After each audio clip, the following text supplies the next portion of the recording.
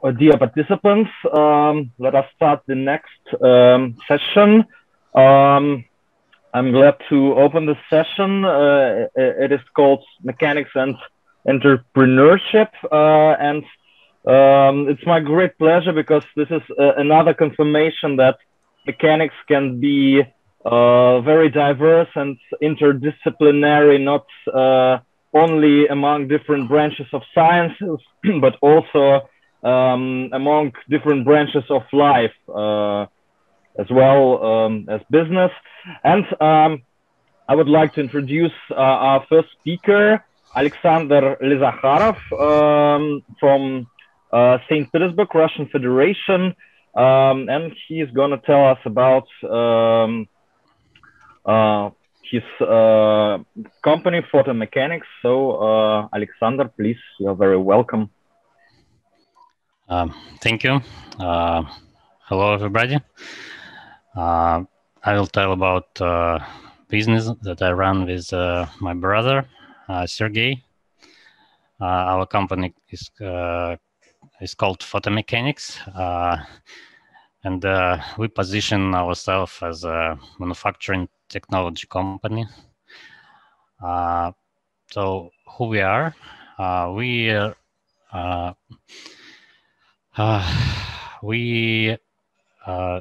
We design and produce automation tools for different industrial, logistics, and retail applications. And currently, we have three business areas.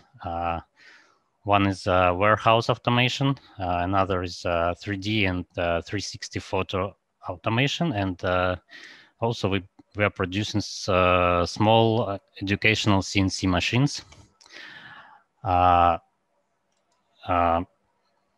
Actually, on these pictures, you see three different areas, our three different products. We don't see a presentation. I'm sorry. Yes, can you please share your screen? I think I'm sharing. I think I'm sharing my screen. Just a second. Do you see it now? Yes, now okay. We see it. Thank you. Okay, sorry. So here are three pictures that presents us in three different areas. You see kids with small CNC machine, and you see photographer that is making photo, and on top you see the automated warehouse with automated sorter. As I said, we are running this business together with my brother. A few words about us. We both graduated from Polytechnical University in Petersburg. And now we working in photomechanics. My brother is CEO, I'm CTO. And also I'm working in another US company called GoTRG as a R&D manager. I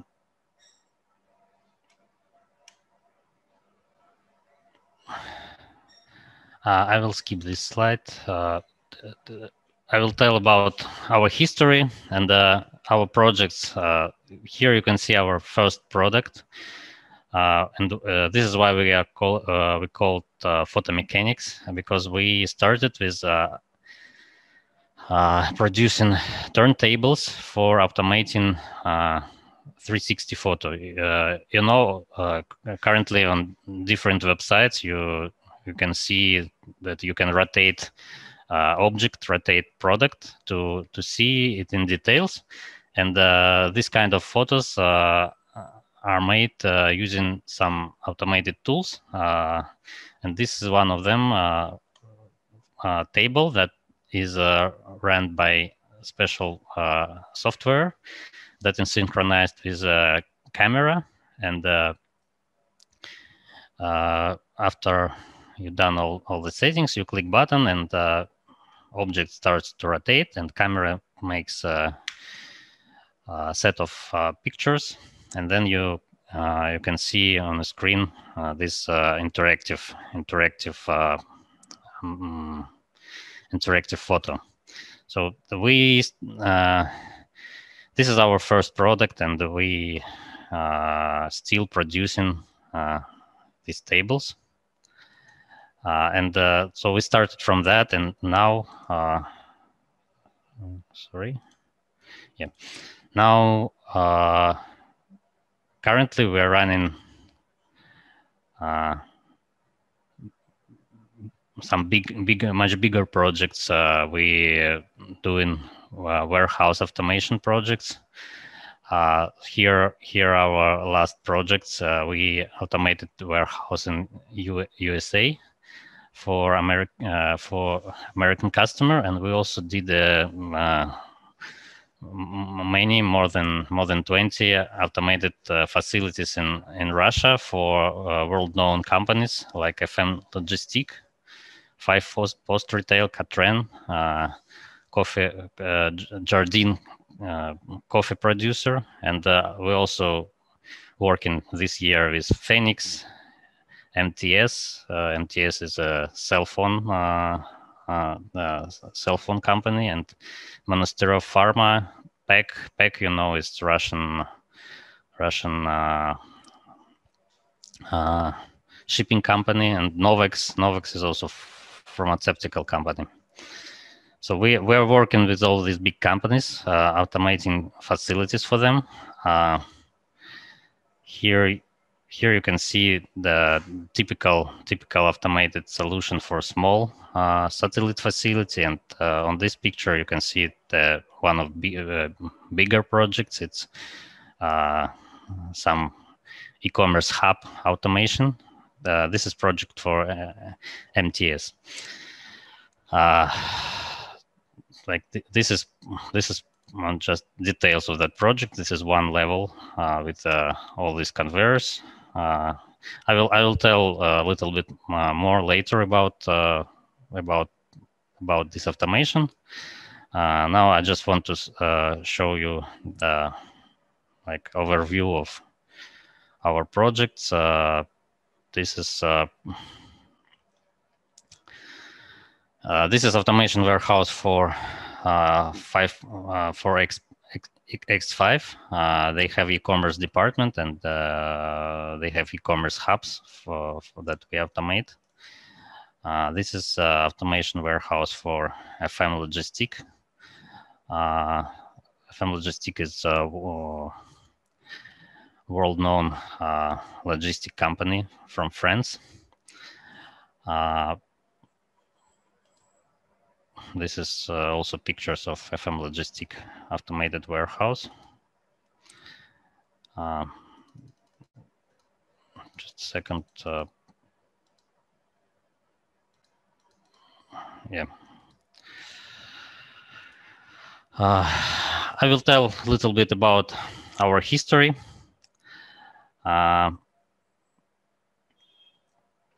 So we started in 2011. We started. We lived with my brother together that time. At our house we made a prototype of this 3D photo machine, because my brother was photographer that time, and he wanted to try this 360 photo, and the equipment was very expensive, and we decided to build it ourselves. But it appeared to be harder than we thought, but we did it. And after finishing that equipment, we decided that we can sell it, because that time there were not that type of equipment in Russia. So we thought that we can sell it, and we started selling it. So after making first prototype, we also did a website, and we immediately sold our first machine to one of photographers, and then we registered our company in April 2011, and that time we worked in Polytech, in a small workroom that we got from from theoretical mechanics department, and we started building that machines. We bought very cheap equipment. It was bandsaw, hand press, and a small metal bending machine. That 3 devices, and we made first 10 turntables ourselves with my brother, and this is exactly how they looked at that time. Actually, they look same right today. And then we started selling them.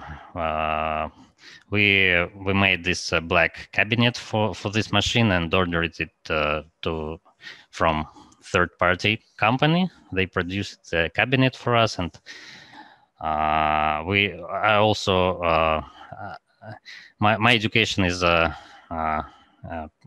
IT. In IT, I'm a programmer, and I wrote some software for that table and integrated it with computer and with camera. We had Pentax camera that time, and this table consists of step motor and driver for step motor. Also, it had belt with 2 pulleys and software and camera, everything that it had.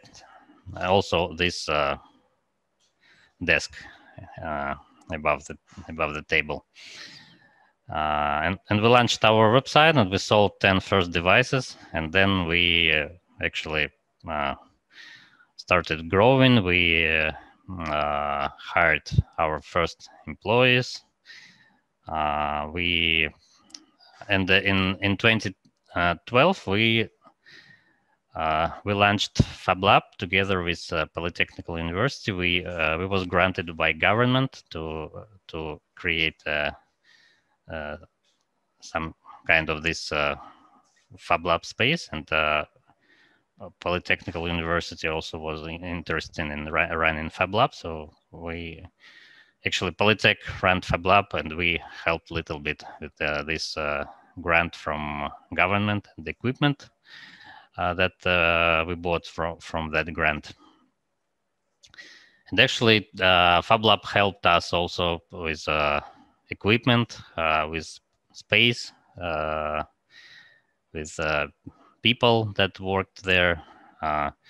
You can see on these pictures, this is equipment that we had in FabLab. This is FabLab space. It's how it looked at that time.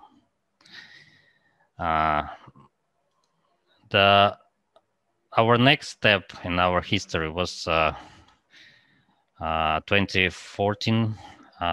We ran a new project called DF-Kit. We also received grant from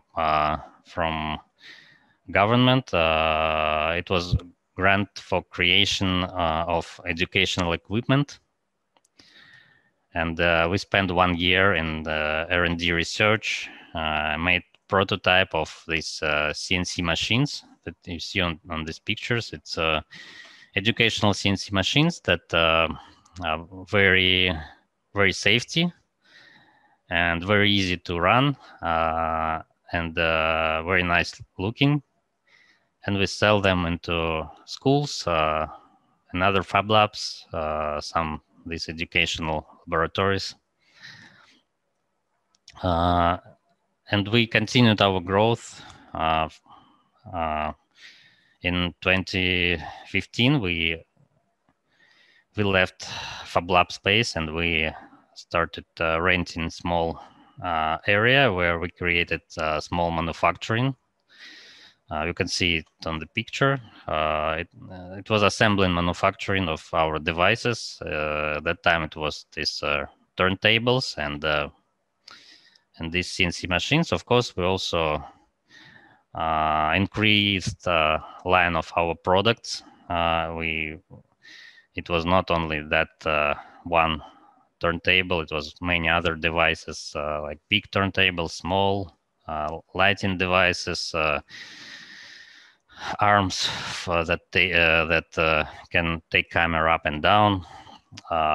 We also hired more engineers, and we hired also few programmers, so we had now engineering department and software department. They were still very small, like 3 engineers and two software developers, but still. And we also that time we started to build some internal processes in our company and standards, and we started to run quality control for our production because we had many reclamations from our clients. So we worked on quality, and that was a very important step in our company when we had our own space for manufacturing, and we changed our processes. Then in 2016, we got new US client, GoTRG company. GoTRG is it's a quite big company that it's major reverse logistics operator in the United States. Reverse logistics means that they work with customer returns. They work with products that are being returned from retail stores, from Walmart store, from Amazon, and all these products that were returned by customers, they go to GoTRG facilities.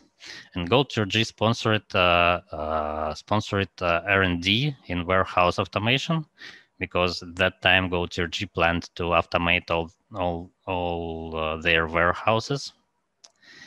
And they were mostly interested in sorting line, sorting conveyor, because they had a huge number of SKUs on their facilities, and they need to sort these products into different directions, different locations, according to different criteria. And they were very interested in their proprietary solution, and they sponsored R&D, and we started R&D, and we actually created prototype of first sorter in Russia. We showed them, made them presentation how it works, and they said, okay, now we want a full size machine in our facility. And it was a really huge conveyor. You can see it on picture. I don't know, I think it's more than 100 meters long, because it's only part of it. Then it turns to the left, and it has another side. It has 67 sorting locations. Products run on this belt, and when it needs to be sorted, it had diverting arms that are opened with pneumatic cylinders, and then it takes a product to sorting location, and it falls into a big box. And they also sponsored different research in area of self-driving forklifts and small warehouse robots. Here you can see, I will show you a video. This is forklift prototype self-driving on the facility that we created. But it did not go to production because there are many other things that required to be done to run it to production, especially safety, all the safety checks, safety protocols, and also there is a big task to make this machine running together with another automated machines. And actually they stopped all this R&D in 2018 because they were not interested anymore, and goals of GoTRG company changed. So only sorting machine from that R&D was assembled in a real facility and worked with real products. But after we stopped working with GoTRG, it's actually was another big step in our history, because we started massive growth on market of warehouse automation. Right after that, we got first big client, FM Logistic. It was a very small project. You can see on a picture. It's automated. It's picking stations. You see gravity racks here, and the people are working in this zone, and people working in that zone, and they picking products, put it on a conveyor, then products run on conveyor, and they are sorted to different location according to their transportation directions. And actually, this small conveyor helps to increase productivity of picking products 2 times, and also it decreases rate of errors, and it decreases cost of operational costs. And FM Logistics was very happy after we installed this conveyor. Of course, they are familiar with that type of solutions, because in Europe they have automation level of facilities that are not presented in Russia at all. So it's like a spaceship. But in Russia, they had mostly manual process, and they decided not to use European technologies because it's very expensive for Russia. And they decided to find local producer, and they found us, and they made this small project with us. And after that, they were happy, and we still working with them, and I think we've closed more than 5 projects already together.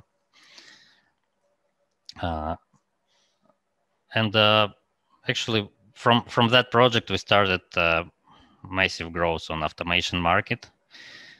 And I think our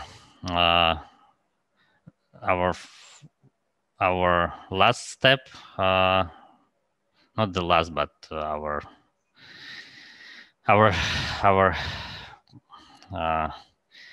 next step in our history was this year. We expanding our manufacturing. We granted by government. This grant allows us to renew and expand our manufacturing, and we actually we rent another place outside of the city. It's 100 square meters, and we started running metal work in production. It gives us new opportunities, because we have now time advantage and price advantage. We can deliver our products much faster, because before we ordered this metal working from third-party companies, and it took us from 2 to 3 weeks to get the parts for assembling, and now we can produce it within 1 day. So it's a huge increase in time, and also it's much cheaper.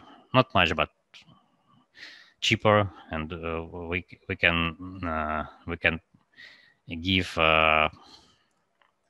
better price to our clients, and this is our advantage as well. So now let's talk about our advantages, and why I think our company is successful. So we starting from 2011, Starting from 2011, we used combination of mechanical engineering and software, and we tried to do it on a very high quality level. So if you look on our first product, rotational tables, I would say it one of the best rotational tables in class. So it can compete with world known companies in that that are famous in that area, like Photorobot and others.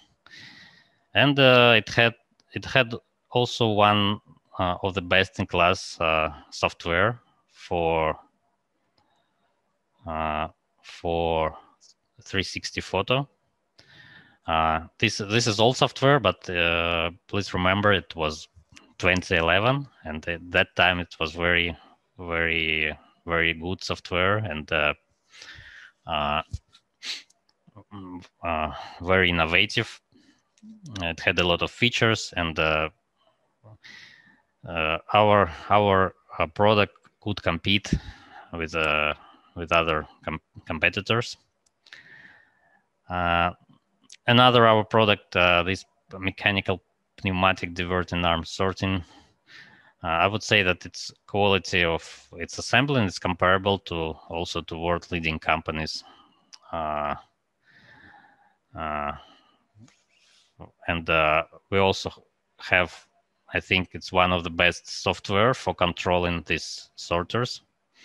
It's our conveyor control system. I would say a few words later about it, but it's very good software and very high quality software. Our mechanical multi-belt sorter also very high quality sorter, and actually it can compete with production of such famous companies like Schaefer, Interroll. If you know, these companies are monsters of warehouse automation. We also had some innovative solutions in software. For example, we have unique barcode scan system for ultra small barcodes that we made for GoTRG company, and nobody in the world can scan that range and that small type of barcodes, because we asked different vendors like Zeek, Datalogic, etc., and they all say that their products cannot scan that type of barcodes. And we made solution using high resolution cameras and software. Also, we have some AI-based checker of orders, like you see on screenshot on picture below. It checks that order is filled correctly, and you see it shows errors. So I think our one of our inventions is this compilation of mechanical engineering software. Why I'm saying it's on high level, because I know that currently a lot of mechanical products has some software, some software that is built in and can control something, but usually it's on very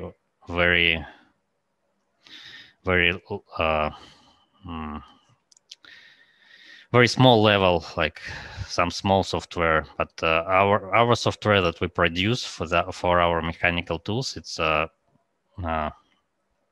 very sophisticated in that area, and that gives us a competitive advantage. For example, our conveyor control system is much more smarter and much more user-friendly than control systems of world-leading companies in that area, and that gives us big opportunities. Another advantage, I would say, it's a combination of price and quality. I made a comparison between Chinese products, our company, and European products. Actually, China and Europe are leading they're leaders in this industry of warehouse automation. China plays in area of low and medium quality. There are a few problems with Chinese solutions. There is high risk of fraud when you order something from China. They can just take money from you and not deliver anything. They have extra low level of support. It just doesn't work, their support. We tried. They have language barrier because they speak English very bad. Usually, representatives of Chinese automation companies, they speak English very bad, and they play also in low medium price segment. If you take Europe, it's a best quality that ever exists.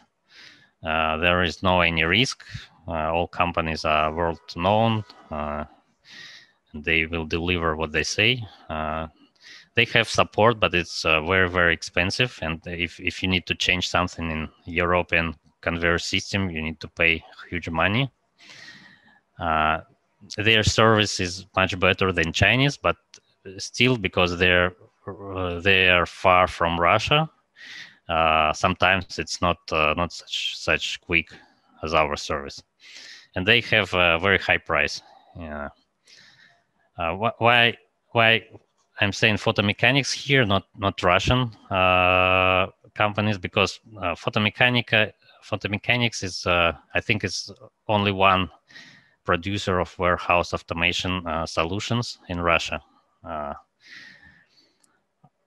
We have we would say our quality of our products is medium quality.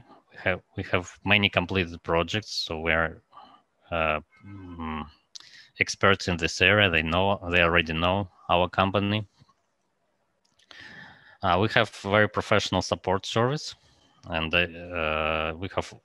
this service is very fast. We have IT support and mechanical support, and we have mechanical engineers that can arrive to any facility within 1-2 hours if something goes wrong. We also trying to use simple technologies, and that's why they're very cheap.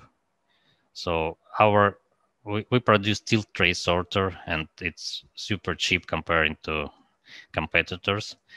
Our diverting hand sorter is also super cheap, and we also, for example, use weight checker, and instead of buying expensive sensors for measuring weight, we used the AI algorithm that allows us to measure weight using cheap sensors. So our weight checker is same quality, but much cheaper than from our competitors. So our advantage is this combination of we're trying to keep our quality of our products on some level, but we're still trying to make it as cheaper as possible. Our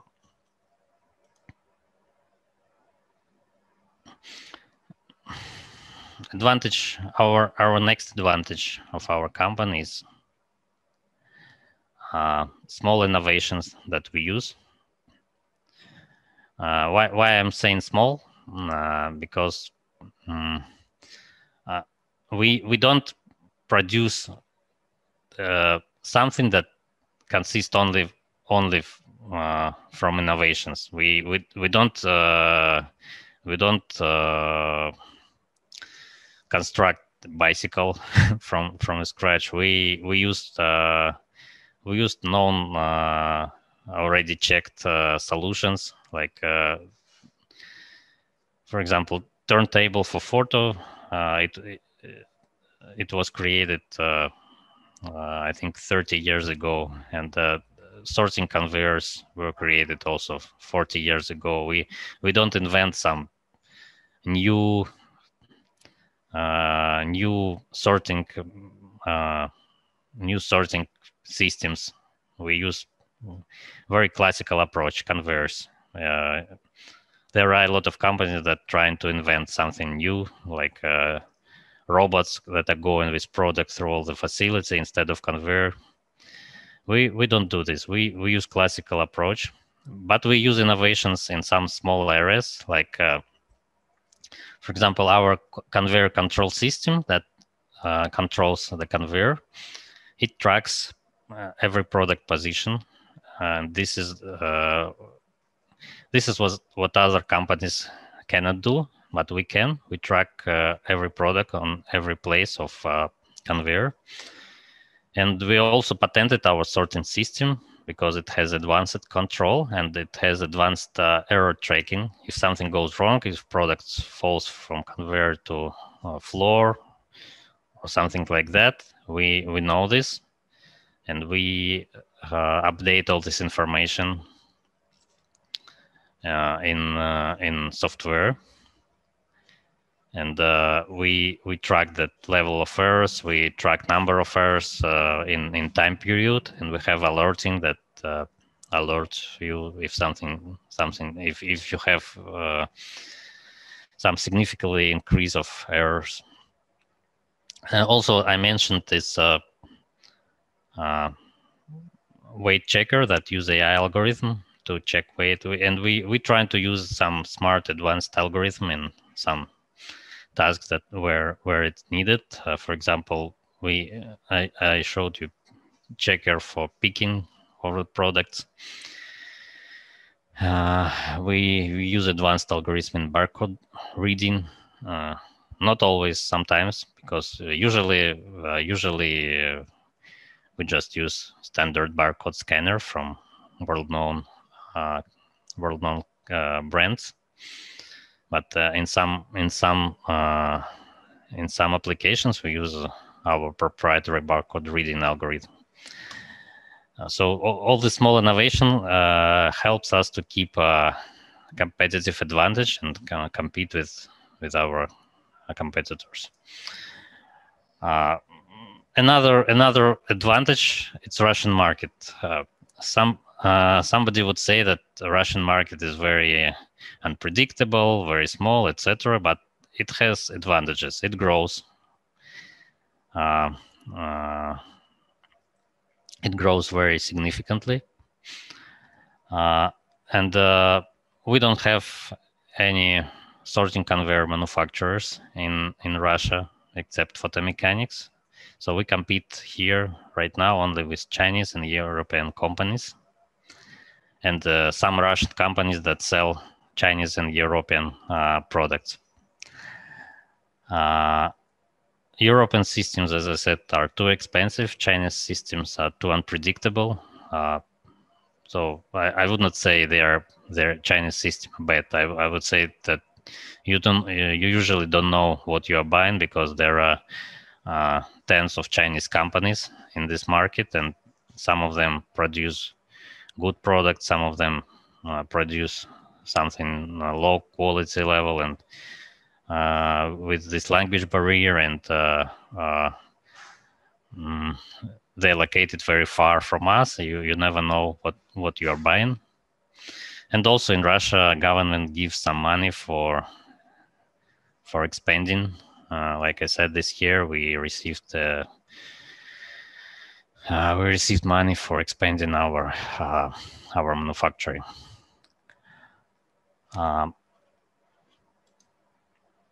Okay, and actually that's it. Like I would say a few more words about our products, because I have some time.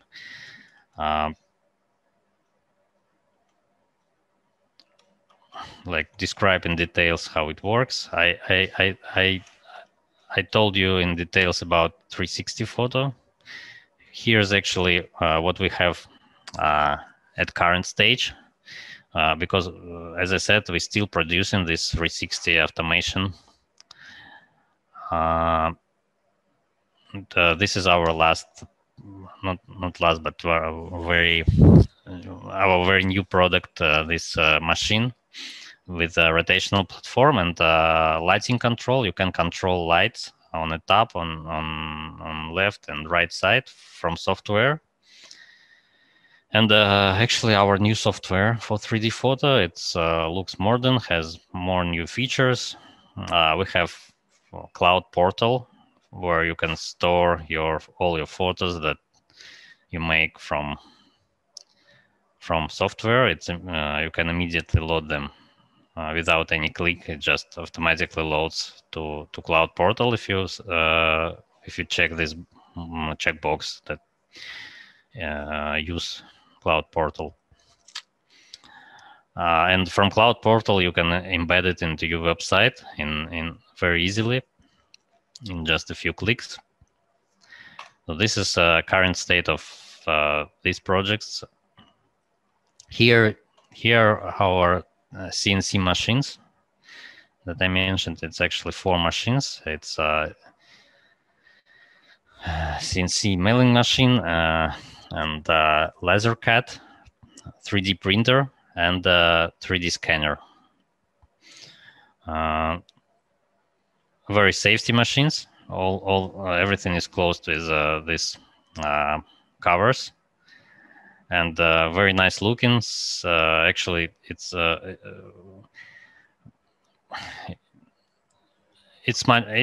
more expensive than, for example, Chinese 3D printer, but it's buying our products, you get in 4 machines in same design, in same format, and also why educational organizations buy our products, because together with CNC machines we give them materials for lectures, and their teachers can teach kids with these materials. A few more words about this automation conveyors, how it works. Actually, I will take this example.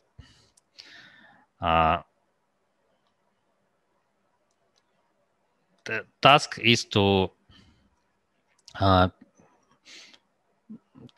ship e-commerce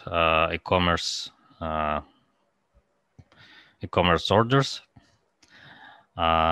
There is a facility where products are stored, and then when order comes from e-commerce, they need to pick products from shelf, pack them, and ship to customer or to this picking point. This kind of facilities, they operate with tens of thousands of orders every day, and that's why it cannot be done manually. Here you can see one floor of this automated warehouse. It has regular shelf racks and also gravitational racks.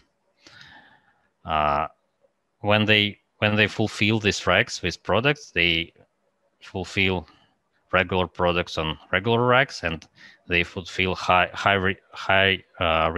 return products that have very high rate to gravitational racks.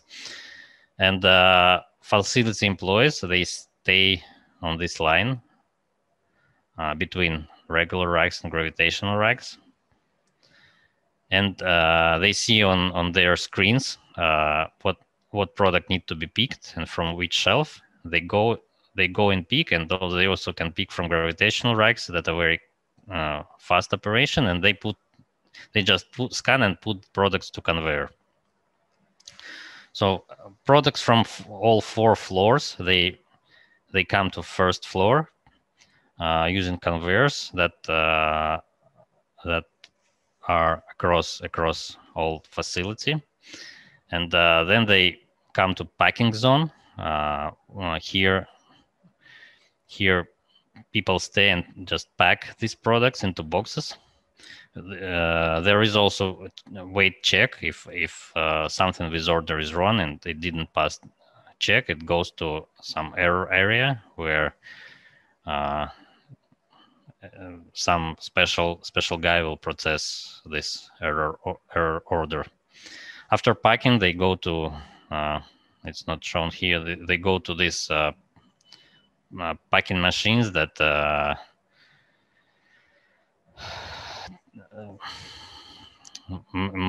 that put this film on top of the box, and they then products box is scanned one more time and is sorted to one of sorting locations according to shipping direction. So from they're sorted, they take it on pallets, and after pallet is complete, they take pallet and load it on a truck. And so first truck is completed here on first location, second truck is on second location, etc. And this, for example, this small solution, just a second. This small, it's similar to that, but just very small. You can see these gravitational racks, regular racks, people standing beside the conveyor, then sorter. So actually same process. Here only difference that people that pick product, they pack it right away and put already packaged to the conveyor.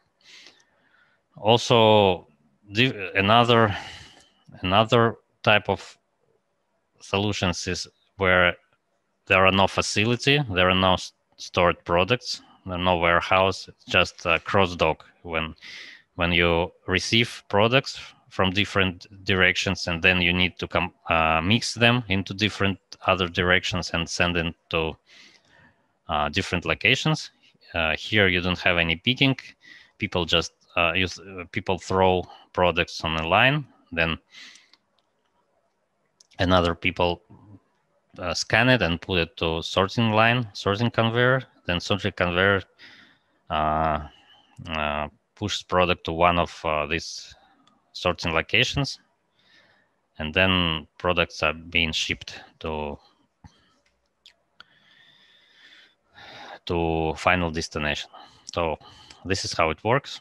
So we spoke about our history, our advantages, our products. This is all I can say about our company. Thank you for your attention. Please ask questions.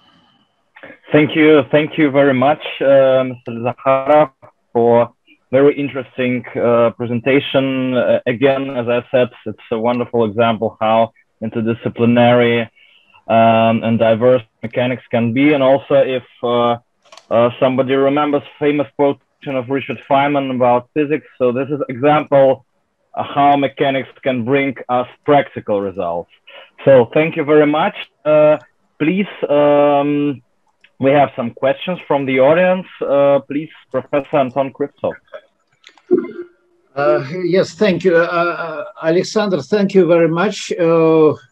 Very interesting experience, very interesting presentation, and really remarkable results. My question is, can you comment when were the first commercial results? If you remember from the very beginning, was it when you were students, or how many years after you graduated? So can you just a bit comment this time scale regarding the time of your graduation from university? So I have graduated in 2006, and my brother have graduated in 2011. So when we had this first commercial result in 2011, my brother just graduated, and I worked for a software developer 5 years in some Canadian company, just as a developer. And as I said, we started to build this product just for fun and just because my brother wanted to try some new in photo, some new type of photo, and equipment was very expensive for us. We could buy it, but we decided not to spend this big money and build it ourselves. And it actually we thought we can build it within 2 weeks, but it actually took 3 months. But after getting that experience, we realized that we can sell it. I think this correlates very well with the phrase which we have in our co-working, a phrase from Nobel Prize winner in economics, which states actually that the main one of the main drivers which lead to commercial success is curiosity. Yep. Okay, thank you very much. Thank you, Professor Christoph. Now, Ms. Kristina Plokhova. Yes, thank you, Alexander. So, could you tell what qualities should a person have to succeed in business, in your opinion? Or it's maybe a myth and everyone can succeed? I think to succeed in business, you need to take risks, because even when we produced this first prototype, then we need to buy. Then we had to buy some equipment. Now I can say it was very cheap equipment, but that time for us it was very significant money, and like it was my monthly salary, for example, or maybe 2 monthly salaries that I had to put for that equipment, and it wasn't very easy to give that money for an equipment, because actually it was for fun, and then it turned that you need to give some money that you don't know if you ever going to take it back or not. And then that time it was money that current day I wouldn't even think about it, and I would give that money immediately. That time it was very significant decision, and every time during our company growing, we had to make that type of decisions, but money was bigger and bigger and bigger, and actually currently I can say that we operate with money that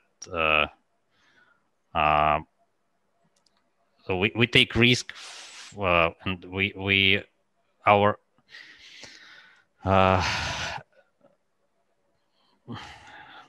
size of our contracts are much more than money that we have. So for example, we sign contracts for $500 million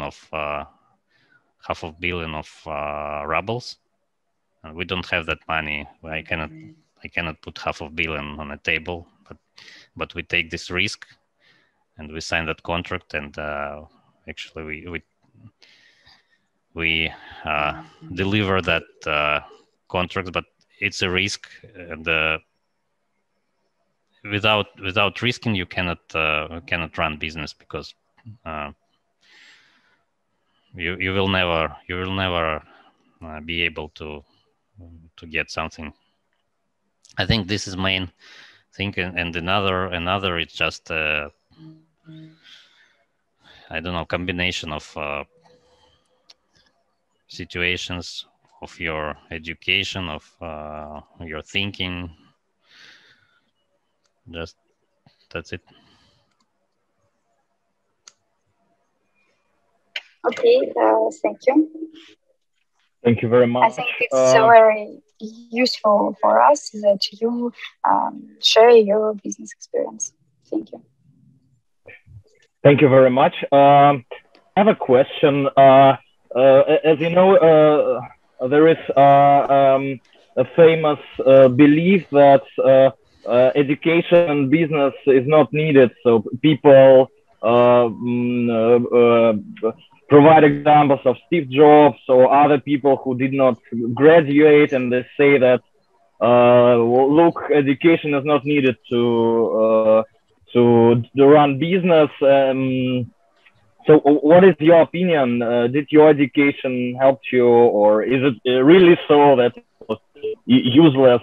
So I would say that in my case, it definitely helped. I would say that it depends on every business, every person is unique. So for somebody can run business without education in some areas. I don't know. Somebody can self-educate. In our case, we have like it's combination of my education and my brother's education. He is mechanical engineer, and I'm a software engineer. And like I said, this is one of our competitor advantages, that we have very high quality software, and we have high quality mechanical piece. And of course, building this high quality software, my education helped me building that high quality software, because I know how it should be done, and I know what is high quality, and I know how to make support of software. But okay, if you take Steve Jobs, of course, Apple makes also high quality software, and he did it without education. So education, for me, it helps. For somebody can do it without education. I don't know. okay, thank you very much. And we have time for a very short question from German Zavratnych, please. Alex, you've mentioned that you've got some money from government. What kind of grants do you mean? And the main question, this money was enough for what? So you're referring to our last grant, I think, this manufacturing expansion. This was 20 million rubles. It was enough for buying cutting machine for cutting for metal cutting, laser cutting machine. Also CNC. How it calls, feeding machine that can, this one, CNC press for metal, and also another CNC machine. Okay, thank you. I see you bought some devices for your manufacturing, and that's enough. Okay, I see. Okay, thank you very much. I would say let us thank the speaker. Alexander, thank you very much again for your very interesting presentation. And I would like to introduce the next speaker, Nikita Gusika, Russian Federation, St. Petersburg. And he is going to tell us about system SmartLocker and modern design thinking methods. So, Mr. Gusika, please, you are very welcome. Good afternoon. Do you hear me? Yes, we hear you, but do not see your screen yet. One moment. And don't see you also. And don't see me. One moment. I have a trouble with my web camera. So, do you see me? Yeah. Yes, now we see you, your presentation, and we can hear you very well. So please, you can begin. Okay. Okay, 1 moment. So, good afternoon, colleagues. My name is Nikita Gusika, and I am the commercial director and founder of company Venia. And now I would like to give a talk about how we, what we do when we start and how we start works. So when we first opened, we doing smart homes and smart offices, but it was not interesting for us because there is a such problem. You know, I think that in life and in business is only two ways to send your products. It's a low cost and different tensions. So low cost is when you do something that is already done, but cheaper than your own Alex. And it is a maybe it's a comfortable ways, but it's not interesting. So we made smart home and smart offices of the way of low cost. As I know, in Russia and I think in all countries, there is a rules that your smart home costs like your home where you integration it. So we make it more cheaper. We make it about 30 or 40, 100,000 of rubles. So it's very much cheaper, but not interesting.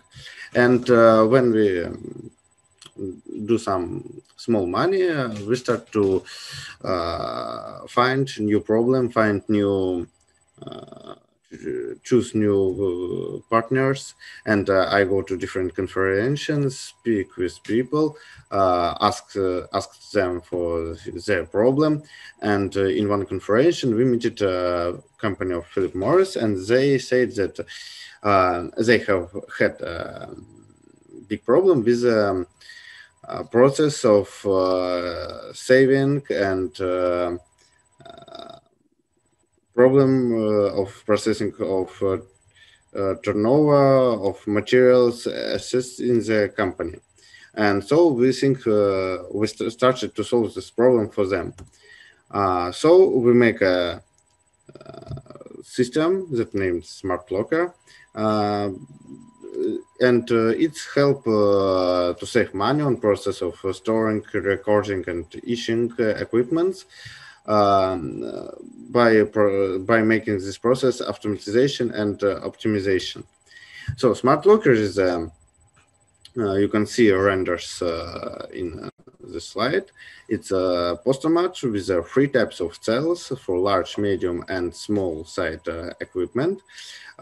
Each cell is equipped with presence sensors, lodgements, and disinfection system. So the way of using it's very easy. People go to the postomats, put down his card, key card, and choose what equipment they need. Then postomats for itself opened needed cells with needed equipment, and people take it and go away to work. But now I would like to let's take a closer the current situation. Before the system, the situation looks like that. If you need a laptop, you go to your line manager, write some phrases why you need it. Your line manager read it, and after that send it to IT department where they read it your writing of your line manager and send a message to you what time you can go and take your laptop. You go to another building because there is a lot of building in Philip Morris. You go to another building, wait when IT department give you a laptop because they have another things to do, and when they give you laptop, you go away to work, but it's about 25 minutes to an hour, as I know, this process time, and it is not the biggest problem. The biggest problem is that the Philip Morris factory works 3 shifts, but the department of IT department where laptops are issued works only 2 shifts. That's why if you work at night, you can't take a laptop anyway, and it is a really big problem. There is a solution to take another man who can works only to gives only to solve this problem, but it is not economically good idea, because it's cost for 1 year about our system, but also it's an understanding that that men can doing disinfection, analytics, they need holidays and so on.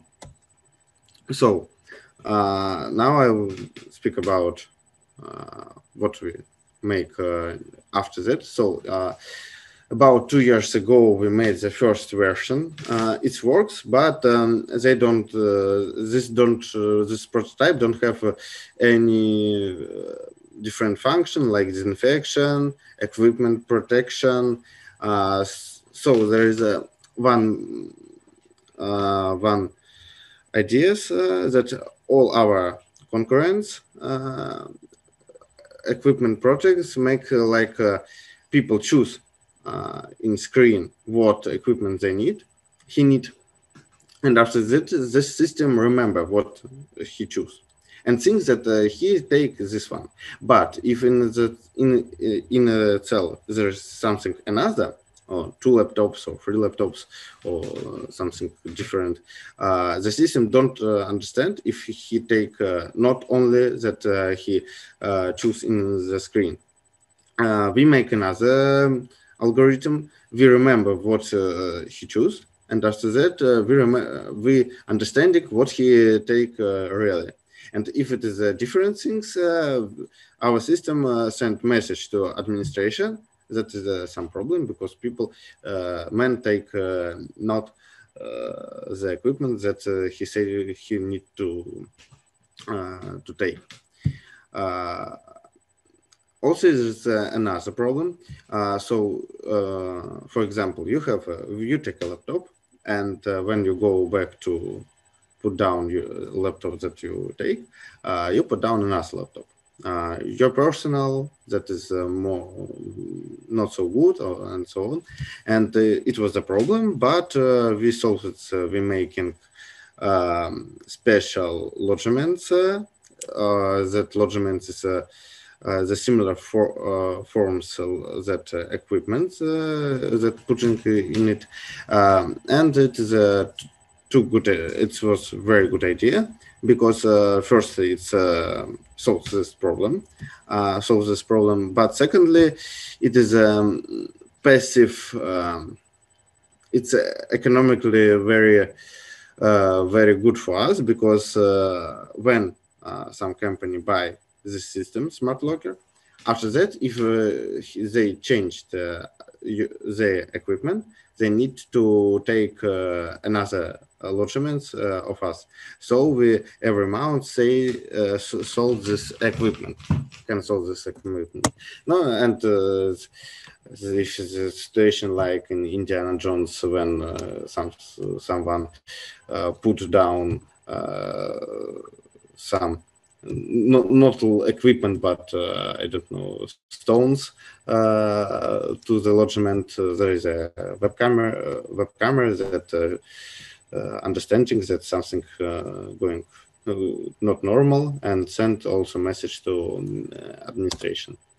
So also because nowadays it's a very actually problem, we make a system of disinfection for all cells, because the process of issuing equipment is one of the most dangerous from the point of view of epidemiological in a factory. Because if there's someone from the IT department who always take and give laptop or something another tools, if he is ill, it's a very big risk for all factory. Therefore, a disinfection system can be put into our cells, which contributes to a significant reduction in the risk of infection. There you can see our works of Philip Morris company and some other company, renders and photos. So the renders was some new way, because we start make renders, we education how to do it, make it beautiful, but for our clients who buy the system, but after some times we understand that the company that can and needed to buy our system, it's not so much to send every month one system. But we understand that all company that we speak like our renders, and we start another way of our company. We start sending renders, so we make renders of the product to website to different company. Now we work with companies that sell valves, and after it we wanted to go to the jewelry in market, so that's it was very surprised for us that we don't planned it this way of growing our company, but it happened. So now I would like to speak about some as for me some pluses of our system. First of all, it's a personalization, full customization of SmartLocker, including the ability to have a dictionary functionalities as well as individual design, starting from postomats and up to the management interface. Also, it's control. I speak about control in the previous slides. Flexibility. We work with any system of cards and security passes, and ready to connect and adapt our software to any program of process optimization in a factory. And also we now make some, as I think, good idea. We made that our system is now it's models, like in a if you have a situation that you need to keep five, for example, 5 laptops, and you buy the system for 5 laptops. After that, if you need to keep another 2, so 7, you don't need to buy another system for 5. You can keep buy only 2 cells, and the processing of integration, the new cells for old, is very, very easy. So you also don't need a special man who do it. We don't need to go to the factory and do it for our clients. It's happened like in Lego or in not in IKEA, but for example, yes, it's close to Lego. So now I speak. I told all that I want to talk about my business. After that, I wanted to talk about design thinking. It's a methodics that help us to find this problem and find our first clients. And now I think I will be happy to answer to any question about our business.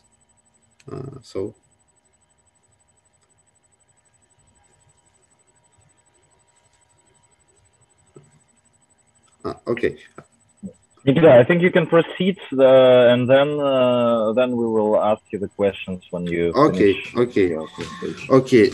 So now I would like to tell you about design thinking methods. I choose this topic because I think it is important in a business and in ordinary life, everyday life. We all always speak to different people to have to get the information what we need. But conversation with the people can be compared to an archaeological excavation. You need to be careful because if you ask something like, do you like my idea, or do you think this is a good idea?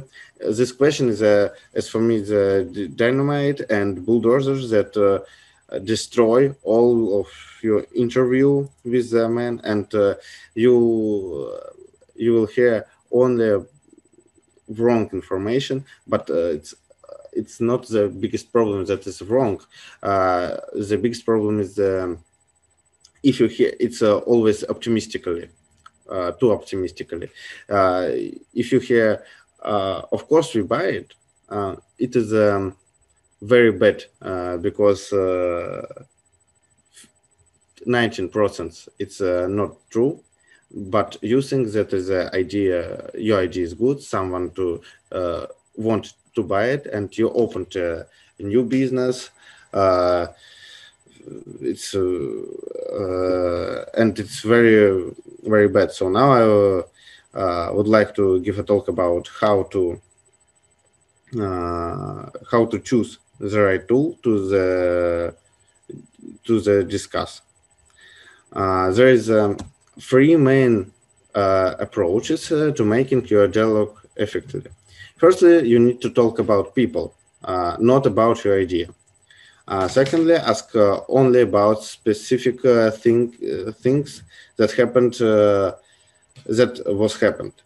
not about, one moment, and not about views and opinion on the future. The third is a rule that I named 80-20 rule. You need your respondent to speak 80% of the interview time and you only 12. So I think about the first is more clear, because if your opponents speak not so much in an interview, your interview not the most effective. That's why you need to make something like this rule, or when you start an interview.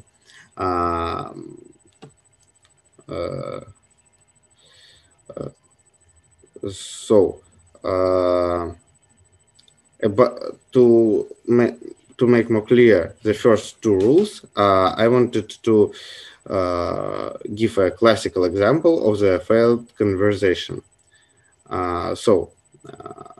Son asked his mother, "Son, listen, Mom, I have an idea for a new business. Can I discuss it with you?" It's Mom. Yes, dear, of course. Son, do you like your iPad, and do you use it often? Mom, yes. Son, would you buy an app for your iPad, like a cookbook? Mom says something like, I don't know. Son, it will only cost $14. It's cheaper than hardcover books. Mom say, well, I don't know. Son say, you can share receipts with your friends and use the iPhone and iPhone app to make shopping list, and there will be videos of the chief you love so much. Mom say, yes, son, it sounds tempting. You are right. $14 is a good price, and where I will be illustrate, and there will be illustration for the recipe there. Son, yes, of course. Thank you, mom. You are the best, and something like this. And I think you understand that this dialogue is no, doesn't effective, but very very destroy to the son, because he thinks that he talk to the potential clients, and the client said that yes, it's a good idea, we will buy it, but when no one buy these apps from the sun, he will be very surprised. So now I will try to fix the dialogue a little to make it more effective and make the questions that son asked him her mother more not so optimistic for son, because all last dialogue sound like son need son wanted to hear himself opinion, not opinion of his potential clients. So let's try to fix. Son, hi mom, how is your communication with the new iPad going? Mom, I literally feel in love with him. I use it every day. Son, and what do you usually do with it? Mom, nothing. Like that, I read the news, play Sudoku, communicate with my friends, and something like this. Son, what did you use it for the last time? And it is a very good question, because we started to talk about, after this question, we started to talk about real facts, not about opinion, not about opinion to views on the future.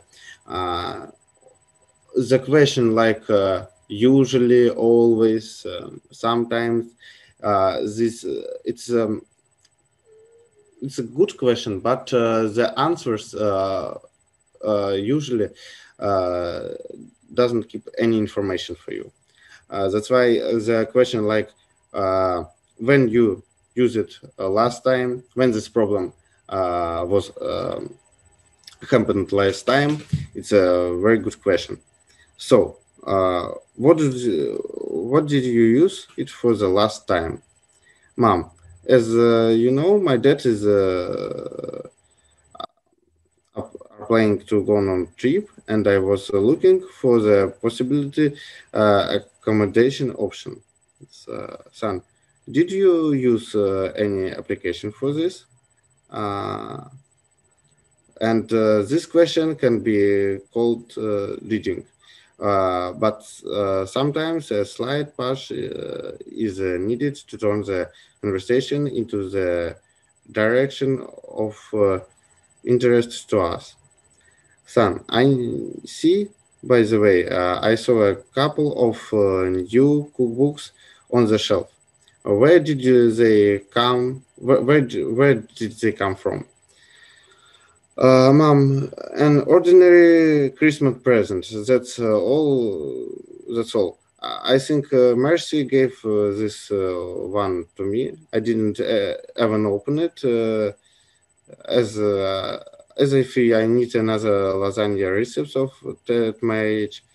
So, and there is, when we hear this answer, there is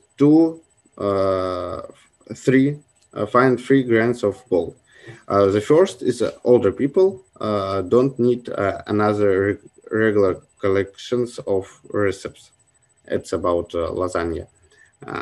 The second is that the gifts marked appears to be stable. And the third is that perhaps you young chiefs, a more promising segment science, they are not yet familiar with the basic of cooking. So you can see that if we make a good question, not wrong question, the interview started, dialogue started more effective, and we had the information that we need, but not the information that people told us before. So after that, you can make another question about what was the last cookbook you bought for yourself.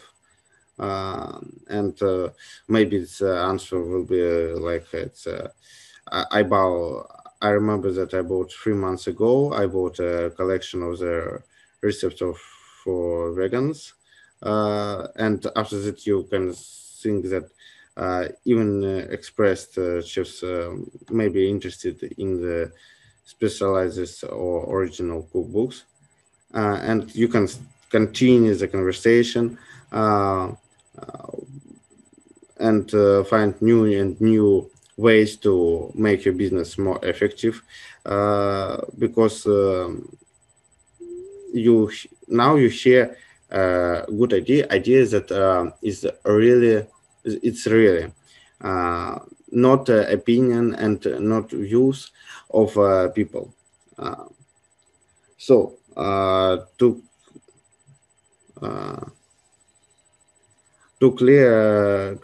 clarify the meaning of the first 2 points a little more, it's worth understanding this. All people lie, and all people hallucinations. When I say it, I mean that people lie, not so good words. They say that you want to hear. They say that they think you want to hear, but not truth. It's happened because it's regularly your friend, someone that who wanted to save your feelings and something like this. That's why very important talk not about you, but about themselves. Also, it's a good idea because people usually want to talk about themselves, but not for talk about someone other. And all people hallucinations, it's things like they can strongly believe that they say true for you. That is, for example, when I speak with potential clients, I usually think that it's phrases like, yes, this is a very big problem for us. We see it usually in our factory. It's happened usually. It's terrible.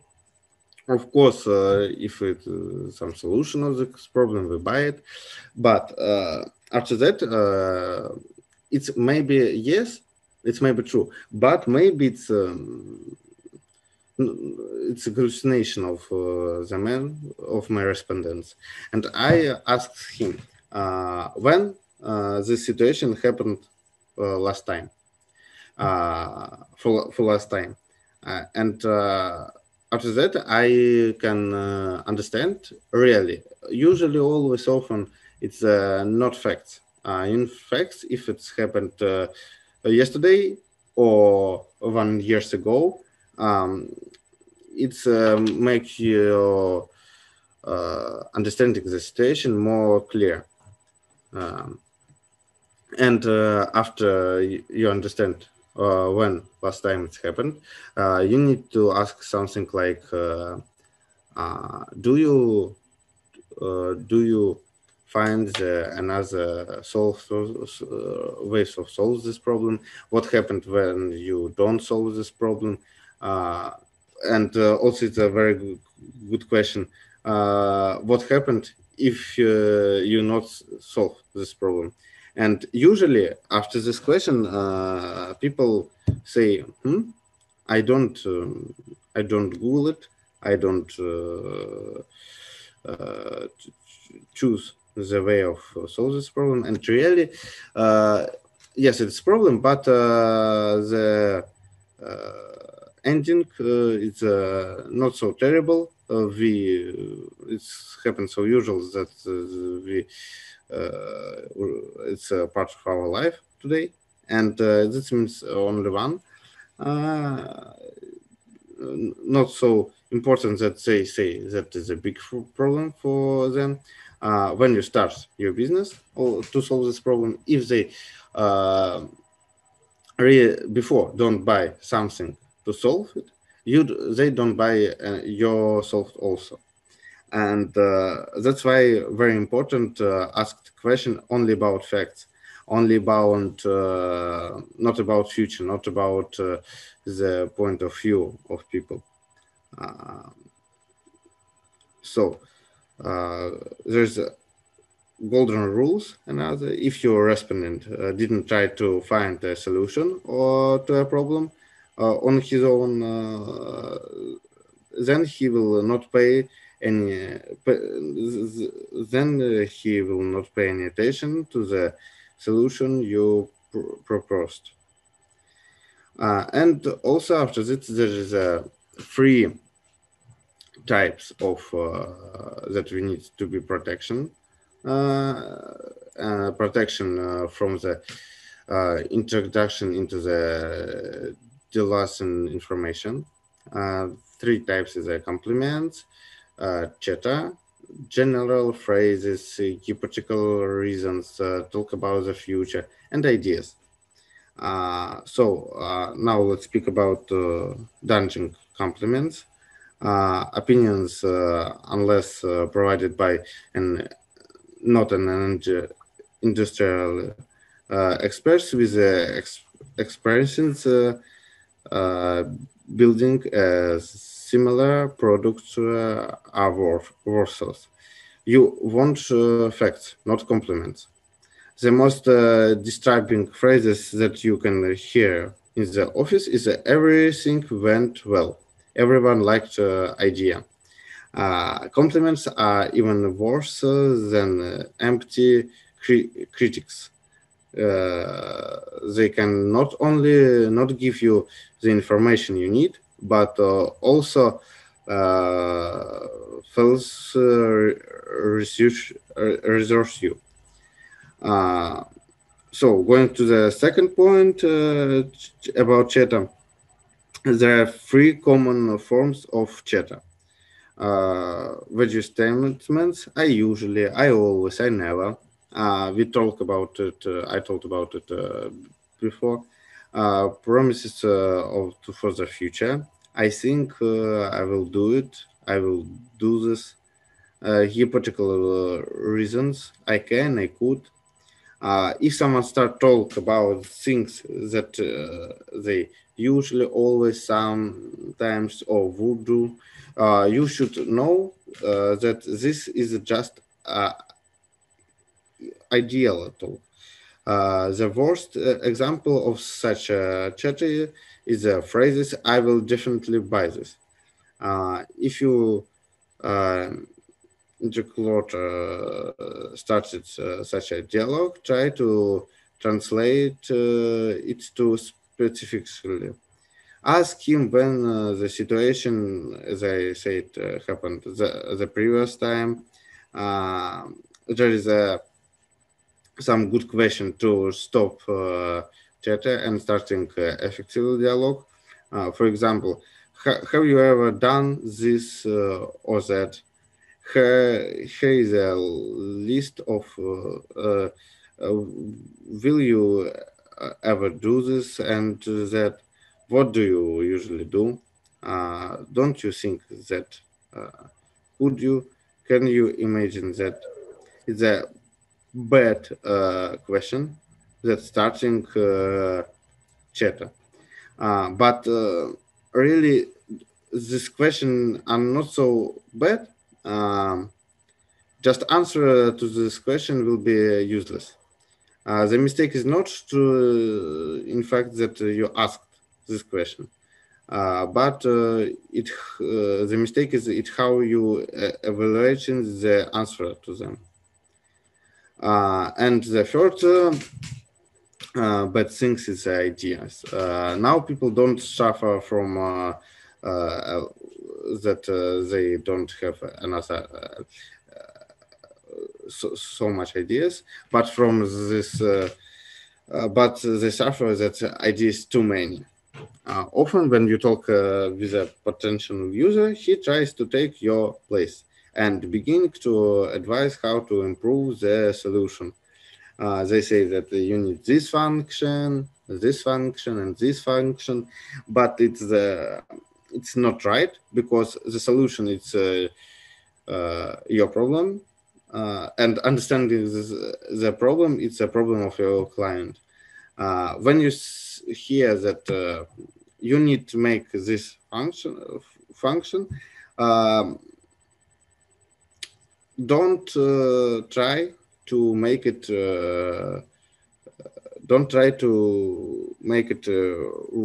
very quickly. First of all, you need to understand why he needed, and does he really need it. For example, you can ask a question like, why do you need it? What actions can you perform with it? How do you cope without him? Do you think we should add this feature immediately, or it can be done later? This question is very well, because usually people answer that you don't need to make it immediately, but it will be good if you do it later. And that means that really then they don't need this function. This function is not reasons to buy for them. So if you start your business, you don't have a resource, you don't have a very big a lot of time, and you can make only the main function of your product, not the another ideas firstly. That's why the question, do you think we should add this in future immediately, or it can be done later? It's a very good question. How it fits into your current job, and so on. Ideas and future requests should be analyzed, not building immediately. So I think that's all I wanted to say about my business and design thinking methodics, and I will be happy to answer to any questions. So, Mr. Gusika, thank you very, very much for a very interesting lecture. I'm afraid to say, after seeing slide 15, that everything went very well. But this, it is an honest opinion. So yes, thank you very much for the lecture about your experience in business, and also it was very interesting to see some theoretical ideas about how to work with clients. Now, please, we have time for questions and discussions. Are there any questions from the audience? So, okay, then I will start. So can you please tell, as the last lecturer, Alexander Zakharov, mentioned, he worked with international colleagues, with Chinese colleagues, for example. When applying this methodology of working with clients, did you have any international experience? Do you think there will be some peculiarities on working with international colleagues? So what do you think? Thank you. Yes, of course, there's a more biggest idea that I think that the most quality of my potential clients, it's international clients. We worked with a Philip Morris company that have a not only in Russia factory, but a lot of factory in the world. And now we we fight from Italian company to make our system the standard of Philip Morris system of saving equipment in all the factory in the world. That's why we make functions that our system it's models and the instruction that make the process of making this postomat like in IKEA. So it was a big problem to go to another country, making send to another country all materials to make these postomats and make it in another country and then go back to Russia. That's why when you make instruction and making the process of making the postomats too easy.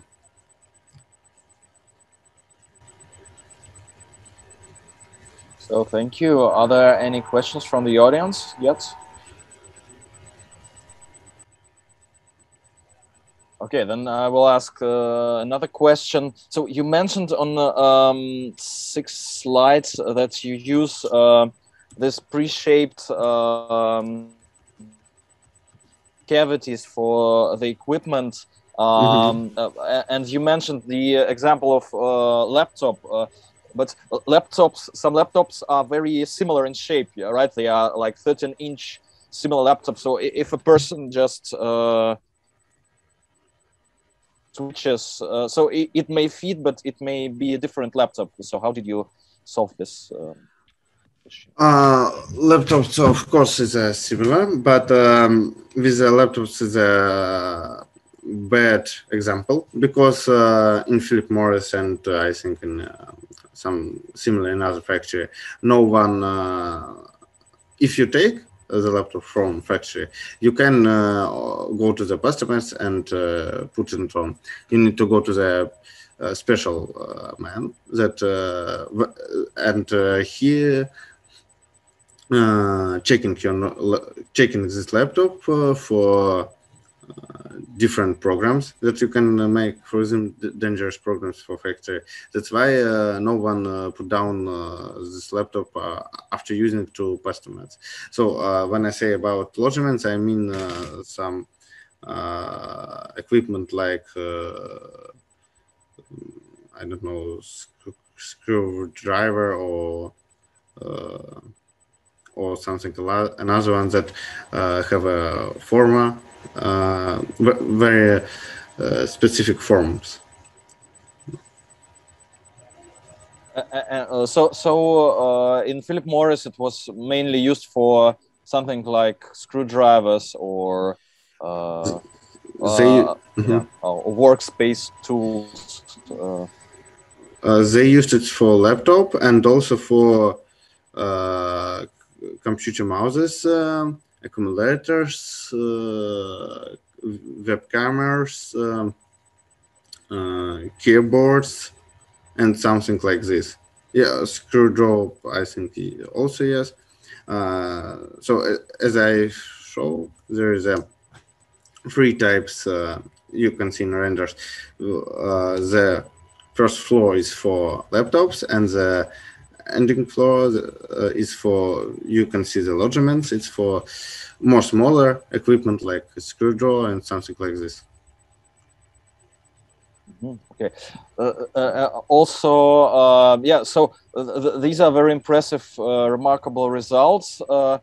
Can you say a couple of words about you? Are you still a student? Because this is very remarkable that you already have commercial success. So can you say a couple of words on how old are you? And are you still studying, students? Yes, I still studying student. I started in the second courses of baccalaureate. So I'm 20 years old.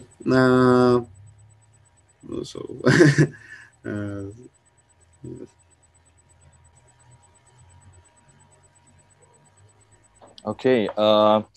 Okay, so yeah, very impressive. I would like then to thank the speaker Thank you very much, and I'm glad to then close this plenary lecture session and thank all the participants and the speakers again, and wish you good luck and success and health further. Please take care and